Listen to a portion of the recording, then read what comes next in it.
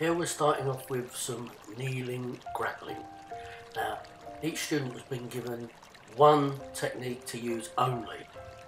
So one has been given chancery or blood choke, and the other has been given the double wrist lock to do. Now, it looks messy, but it's a very, very tiring exercise, and it's an extremely hard exercise. It's strength building, and it helps you to deal with the rough and tumble of people grabbing hold of you while trying to apply your own technique. All the while you're doing this, you're becoming more and more tired, and you're having to push through that barrier to carry on and to just try and apply the one technique you've been given.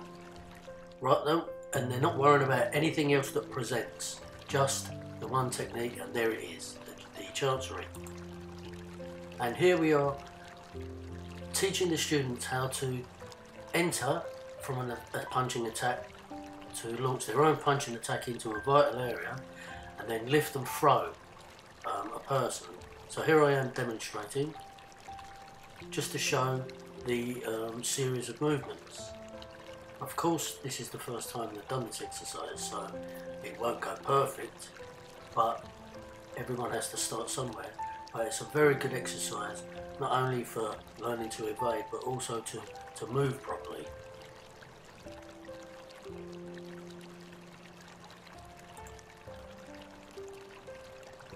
And there we go. They're letting each other down softly, really, because they don't really want to injure their opponent. Although my instructions are to throw them reasonably good, because although the floor is hard, it's concrete with hard tile on top.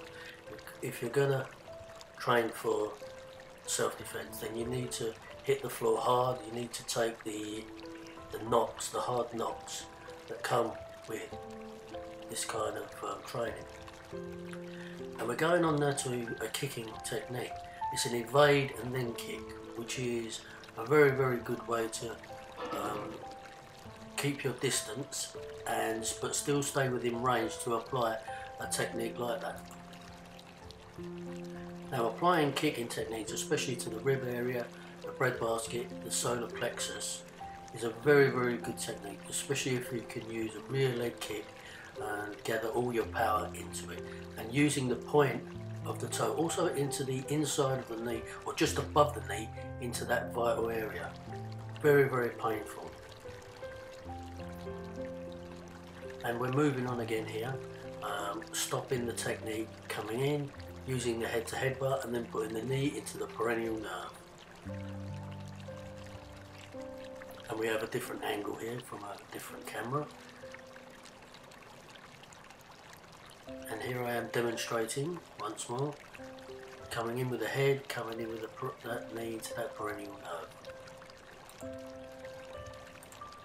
Okay, and here we are doing a single leg takedown, and then followed by more evasion and kicking into the vulnerable midsection.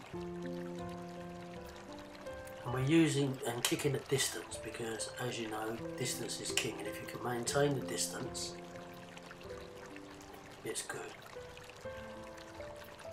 And back to the head butting with the knee technique, and then the single leg takedown again, followed by a really good leg lock.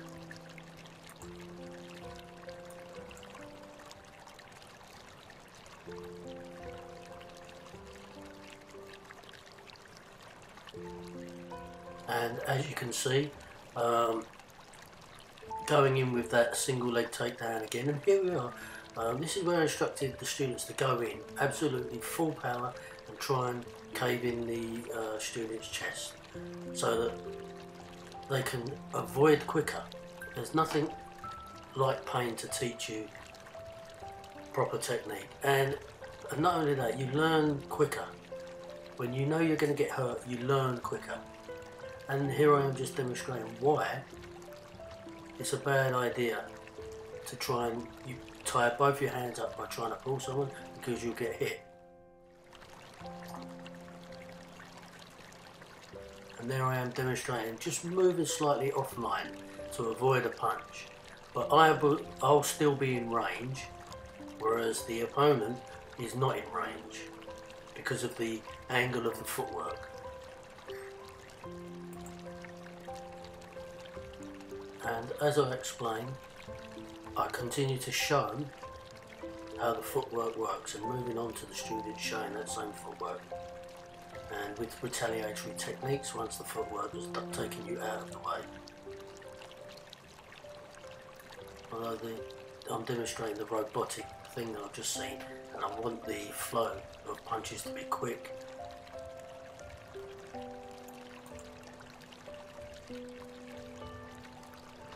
And here we are demonstrating how to move in, catch a round kick, and staying in very close, keeping the person whose leg is up moving constantly backwards while you're putting in elbows and heads. Just demonstrating there what can happen when you catch it from long distance, but from a close distance you put your head down, continually keep the person moving, putting elbows into the chest, solar plexus, and using your head to go in and hit with.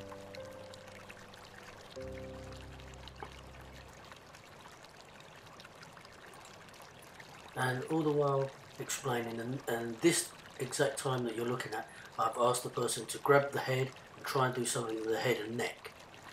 But you'll find that because your head's in so close and your neck is, and you stiffen your neck and you continue to keep the person on the move, all the while hitting and headbutting and elbowing, you'll see that you'll be able to take the person back and down like you just saw.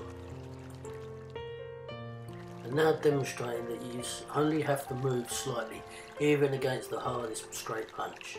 Just move slightly out of the way, you can stay in range and still really hurt the person. Here I'm explaining what happens when you put your head in too close. You can be grabbed and things can be done. But here, when I stay at the proper distance and posture, I'm well within range and well able to attack.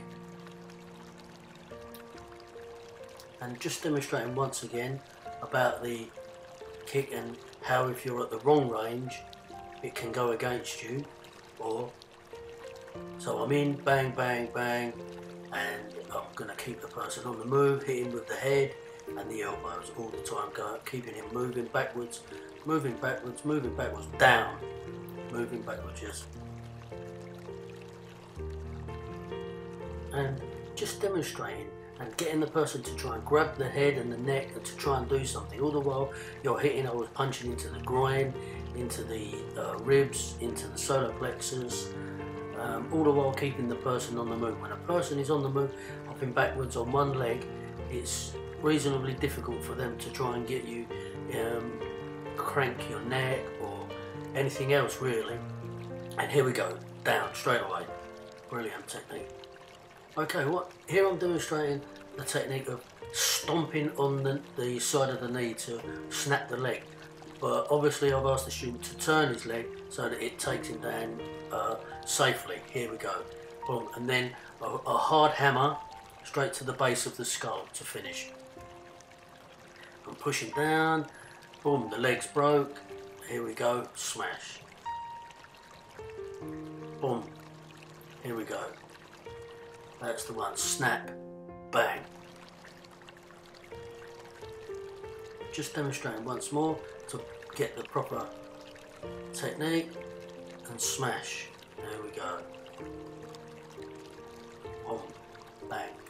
And still demonstrating same technique. You're covering up because you're not expecting the grab or the hit, so you're just covering up, and here we are scraping down the shin, stomping onto the instep.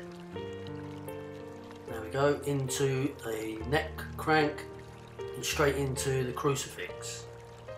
That's the one. And then throw the person down and either hold them or carry on hurting them. Stomp, crank, crucifix.